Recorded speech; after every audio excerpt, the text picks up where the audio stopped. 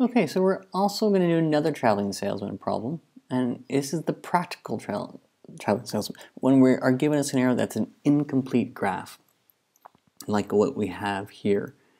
And so this shows the time in hours for delivery trucks to travel between 5 cities as shown. And so in doing this, in essence, we take this incomplete graph and we make a table, and by making the table, we force it to be a complete graph. So we actually look to see how all the vertices can connect in their shortest times possible. And so if we think of, and one more thing I want to add before I get into this problem is, like, in doing these are all algorithms. And so algorithms are set up to be systematic, step by step, without skipping any steps or shorting it.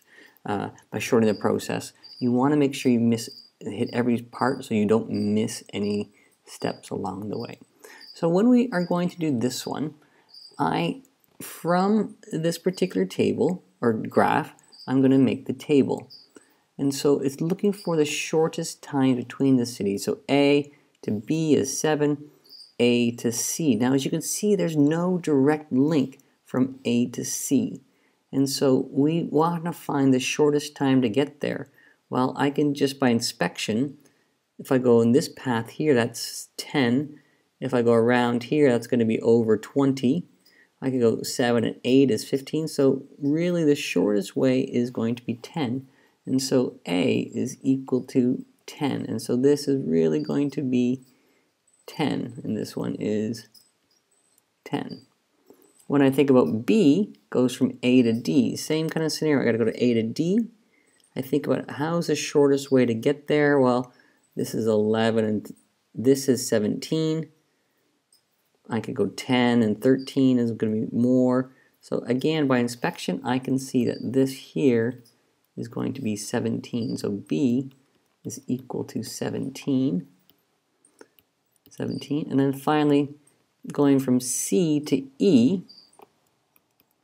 Going from C to E, well, it looks like it's just 8 directly. But if we look a little closer, if I go around this direction from B and then to E, that's 7.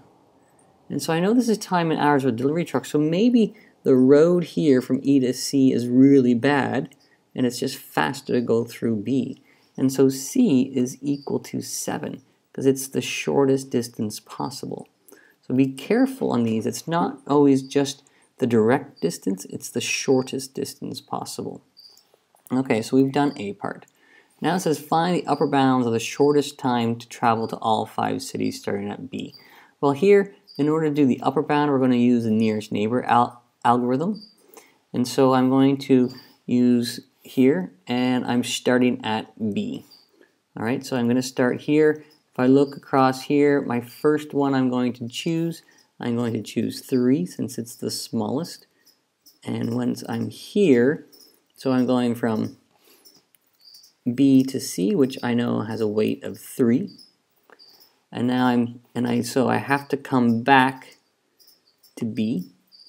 And so now I'm at C. I choose the smallest one, which is going to be E. I'm going to go from C to E, which is 7.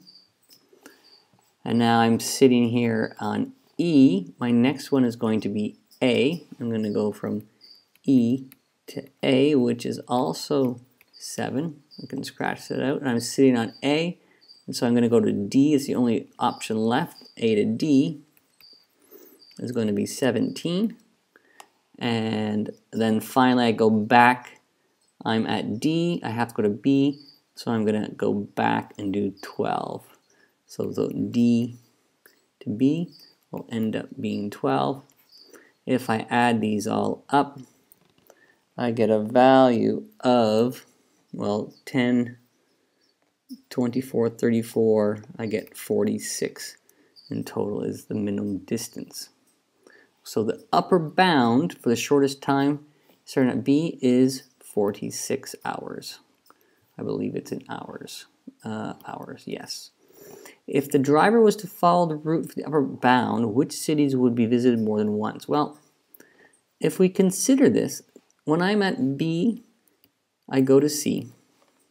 And C, I go to E. But I know the shortest distance was going through B, so it's really going to go to B to E. And from E, I go directly to A. From A, I go to D. But in order to go to D, I had to go through E first. And then that's D, and then finally I can go from D directly to B.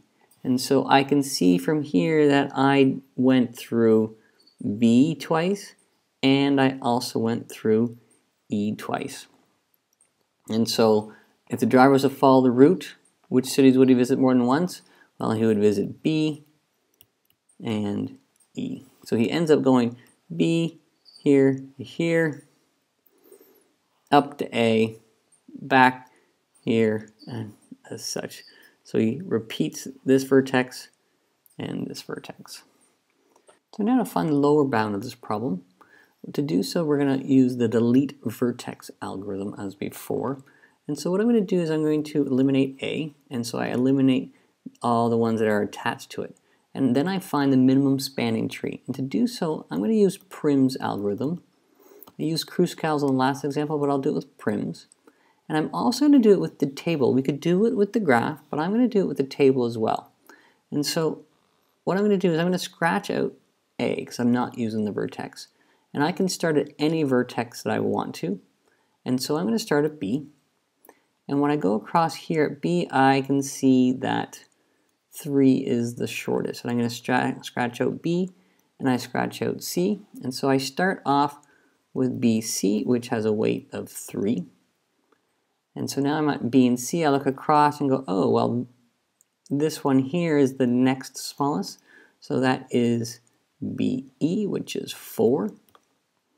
I'm going to scratch out this one. And then I got to look at 10, 13, and 12. And I can see that 10 is smaller than 12. That is going to be ED, which is 10. And so now I know that here I have 7. Now I have to add on, though, the 2. If I look across the A column, I want to choose the 2. And I know this was 10 and this is 17.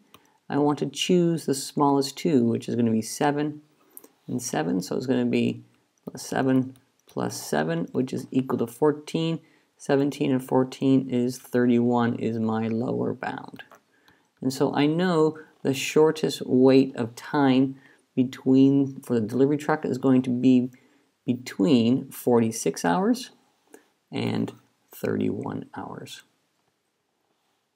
And so in thinking about doing the lower bound, we could do this with the graph as well, where I could have just went vertex and looked to add on, but I can also use the table here. So there we go. We have the incomplete graph, which we make into a complete graph by using the table, and we go through the nearest neighbor algorithm and the delete the vertex algorithm to find our boundaries for the actual shortest delivery time.